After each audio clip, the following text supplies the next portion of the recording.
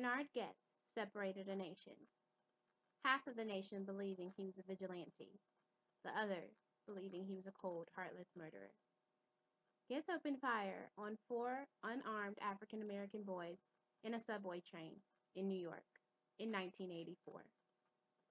Getz was once quoted saying, "There are some groups of people that need not live, specifically black welfare women who give birth to young violent men." This broke my heart when I heard the story.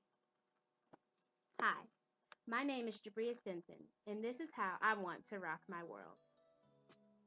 My plans on changing the world start with ridding of our black stereotypes. Why are black women, black girls, put in a group automatically? Some people don't know any of us at all, yet we are pointed at, yet we are grouped together as angry, extremely independent, not wanting help from anyone, not very humble and arrogant. Why are we described like that?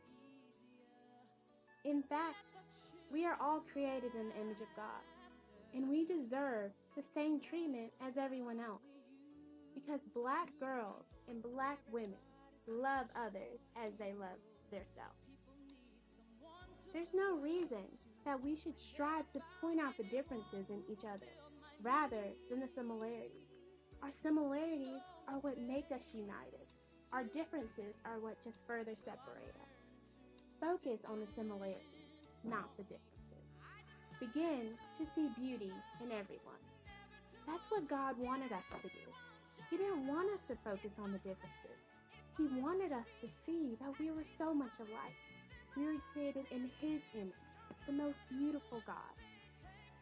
I rock. I rock because I like to put others before myself. I strive to help others in any way that I can.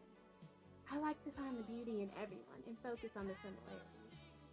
I realize and live by the notion that God wants us to look at these similarities. I have dreams of becoming a missionary nurse, helping in Haiti, where I went in March, and has my heart. Helping in Brazil, in China, in Japan, spreading the love of Jesus, and rocking those worlds. I know that I rock. I'm a black girl that rocks because I have struggled.